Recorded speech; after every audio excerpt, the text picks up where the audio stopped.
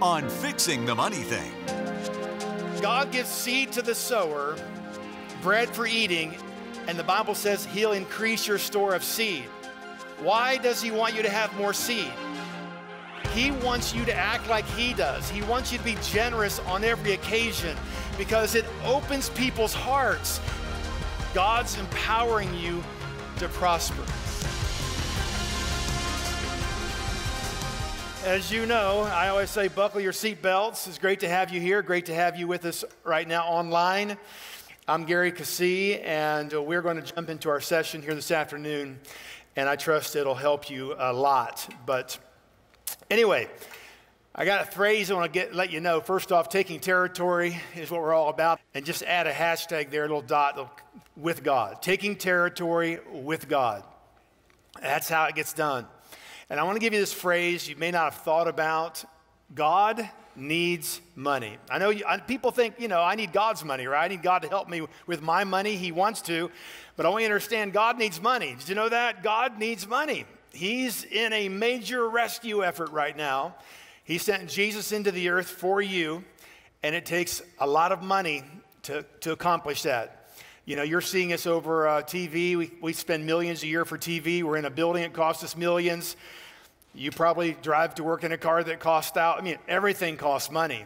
And so we're going to talk about that today. Is that okay? Yes. All right, good. I don't know how many years ago it's been, but we were going out to dinner, and a waitress was very pregnant. You could tell she was due very soon. And I just felt led to give her a large tip. A large tip. And she didn't look at it. She went back in the kitchen, wherever they got this tea and coffee and things. She came back out with tears literally shaking and began to thank us for this tip and began to open up to us her life. Now, we did not say anything to her. She opened up her life, the problems she was having, and the need she had in her life, and the problems she's having financially. And we got to share Christ with her, and we got to pray with her. We did not even mention a scripture.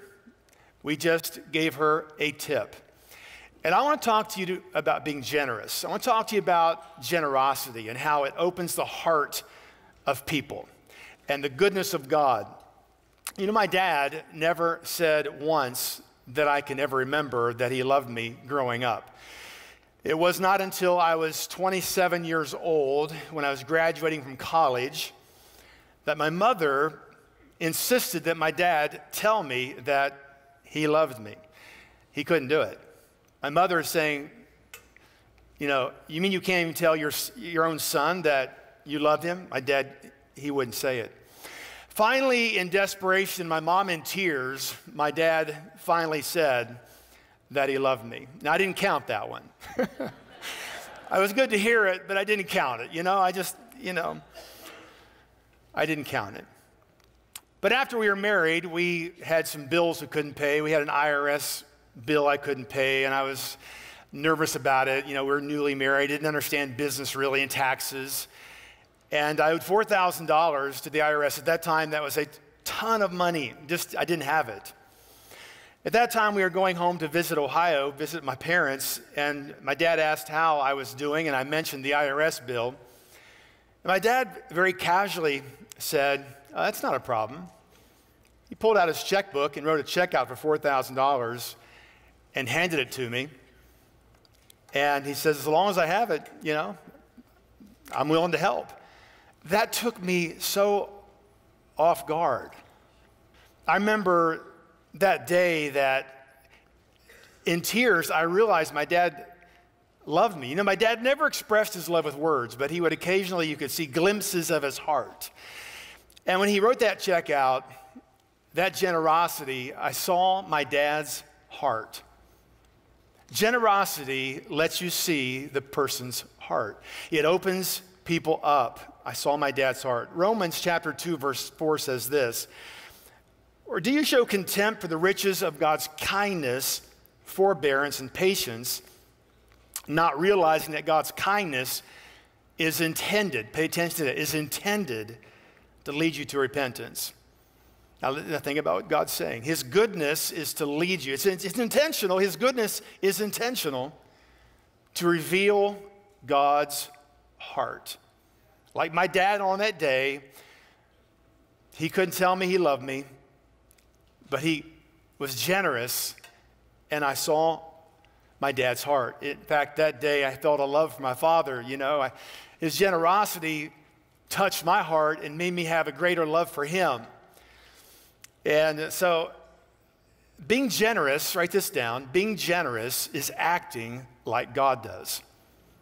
Being generous is acting like God does. Now, I'm teaching out of my brand new book today. It's the 5th in the series of the Financial Revolution series, which I believe has gone around the world. So it's available right now. If you like a copy, I want to just let you know, I'm releasing it as we speak right now, my 5th book. But anyway, 2 Corinthians chapter 5 says, we are therefore Christ's ambassadors, as though God were making his appeal through us. Now, an ambassador, you probably know what an ambassador is. Definition of an ambassador is a diplomatic official of the highest rank appointed, accredited as representative by one government to another sovereign government. An authorized messenger or representative. Now, we are representing the kingdom of God. We are ambassadors in this earth realm, and as so, we should act as God does.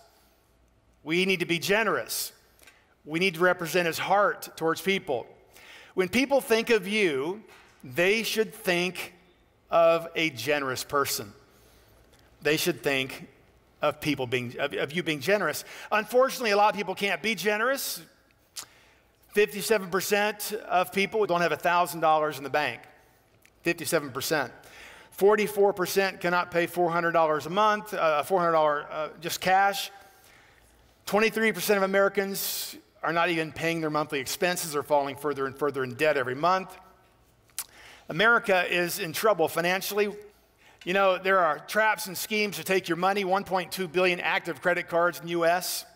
7 to 8 billion credit card offers mailed out every year.